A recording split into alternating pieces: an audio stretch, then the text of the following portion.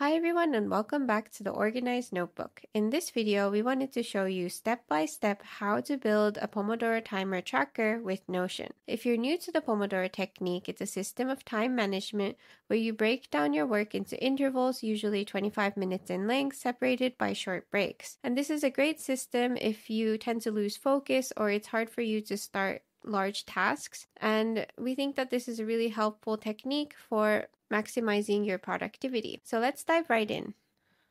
First, let's start by opening an empty Notion page, and we're going to title this Pomodoro Timer Tracker, and we're going to add a cover photo by clicking Add Cover, and we'll click Change Cover and go to Unsplash, which has a huge library of stock images, and we're going to go with a green theme for this template.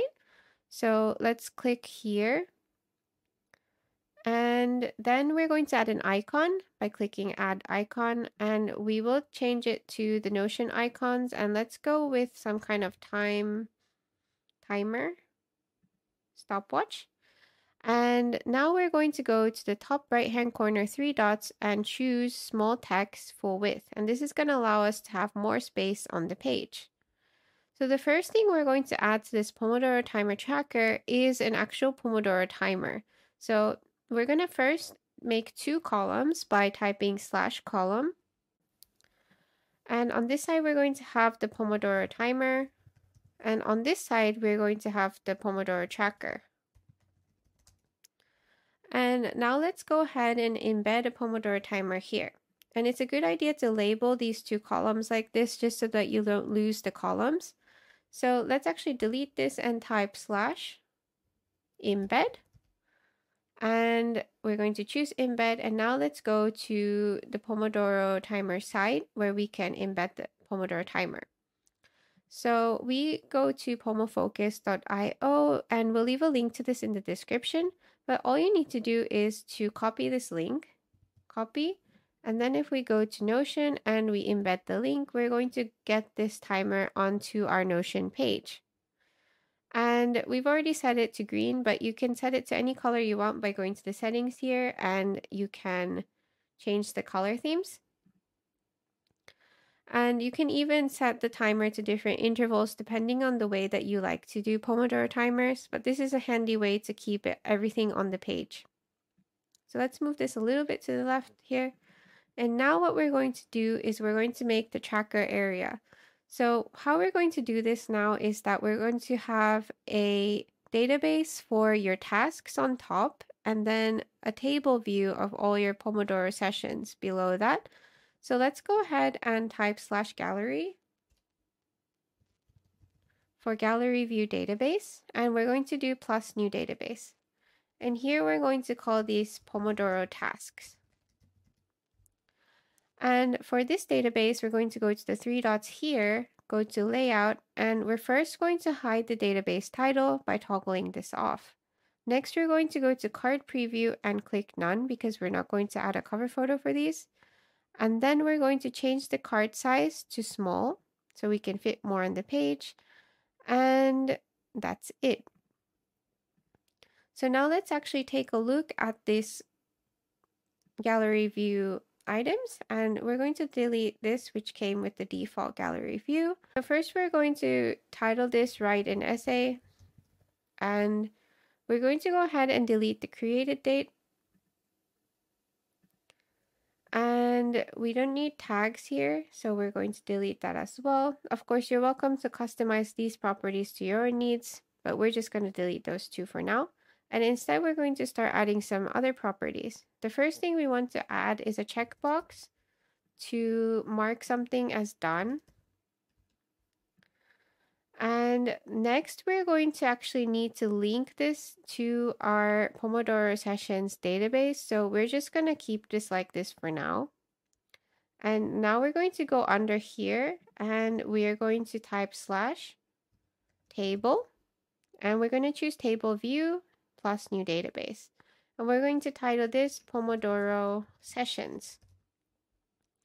And now we can go to the 3 dots here and click Layout and toggle off Show Database Title so it looks a bit cleaner.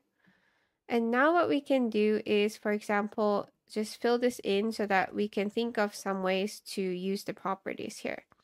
So instead of tags, what we can do is type, and we can do work session, or we can do a break option. So it's either going to be a work session or a break, and we can change the color by going to the three dots here, and let's just choose a different color so it's easy to see. So let's say this is a work session, and now we need the date so that we can keep track of the time. So we're going to add a new property by clicking the plus button here, and it's going to be a date property. And let's actually move the date a bit further up so we can see better. And you can also click here to freeze the column. So this way, if we fit more things, you'll still see the name of the session. And now what we can do is add another property, which is going to calculate the amount of minutes you spent on this session. So for that, we're going to need a formula. And this formula is going to show the minutes. And let's go ahead and put something in the date here so we can double check that the minutes work correctly. So we're gonna just click here, and you can turn on end date and include time. And we'll just put something like 9 a.m. and then we'll put the end time for 9:25 a.m. And we want this to show 25 minutes. So we're gonna click here, edit property, and edit formula.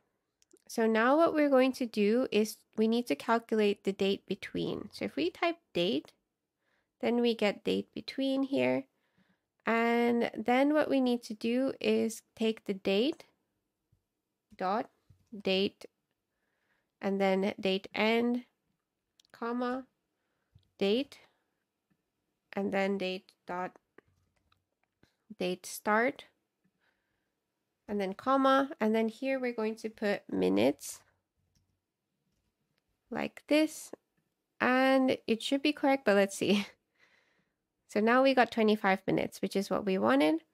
And finally, what we need to do is connect this database to our tasks here. So we're going to add a new property here, and we're going to do a relation,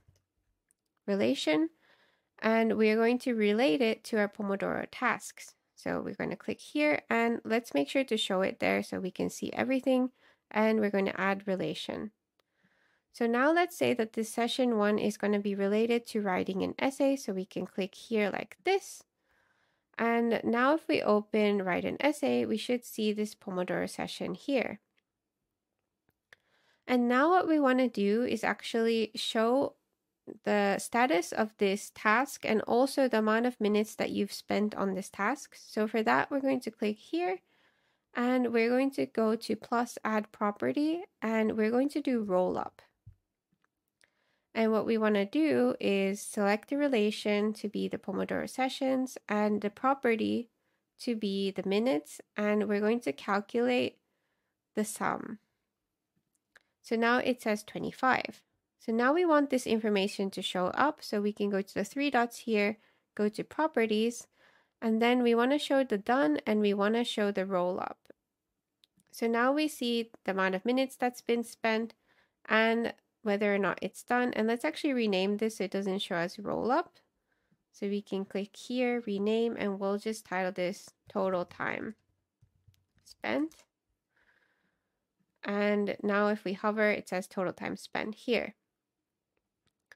And now what we want to do is add a new tab here so that when a task is done, it doesn't show up here. So let's go ahead and duplicate this view by clicking duplicate. And we're going to title this done. And now what we want to do is filter it based on whether or not this is checked off. So if it's checked, then we want to see it here. Save for everyone. So here we can rename this as not done. And then we can click here and it should show up in done. So now we want to show the undone ones here. So we're going to filter this. We're going to click done and we're going to click unchecked. So now we can see not done and done here. and the amount of minutes that it takes for each task. So you can easily track your tasks here. And let's say we have another session 2, and this is going to be also from 9:30 a.m. to 9:55 a.m. And just to check, we can say that this is also for writing an essay. And then it should update here.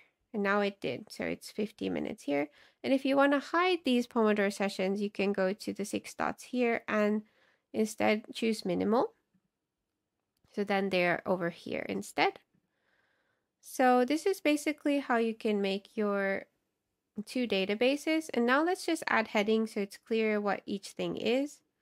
So we can add the plus here and then /heading 3. And we'll title this Pomodoro Sessions.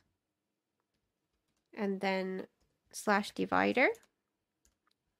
And we can click here and rename as view all. And let's actually organize this based on time.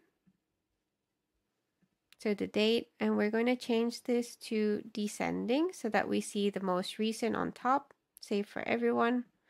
And here, let's also add a heading here, and we're going to call this Pomodoro Tasks and /divider. And we will make this into heading 3. And now we can just move this up here like this. And now the last thing we can actually do is also that when you click plus new here, it's going to automatically set the time that you started at. So this way you don't need to enter it manually, at least the start time of this date. So you could go to here, plus new template and Pomodoro entry. And for date, you can put now. So the time when it's duplicated and then go back. And let's set this as the default template here, set as default for all views. And now when you click plus new, it's automatically going to set the current time here so that when you're done with your Pomodoro session, all you have to do is click end date and then you can adjust the end date here. So in this case, it would be like this. And you would be able to track it like this. So that's the basics of the Pomodoro timer. So now when you are starting a task, you can choose your task here, decide which one you're going to work on, and you can click here and click here immediately and then get started on your work. And then when you stop it, you can set the end date and fill in all of the information here as needed. And that's basically it. So that's the basics of creating a Pomodoro timer tracker with Notion. If you like the completed version of this template, we'll leave it in the description below. And if you have any questions, comments, or anything that was confusing about this video, feel free to let us know, and we hope to see you in the next one.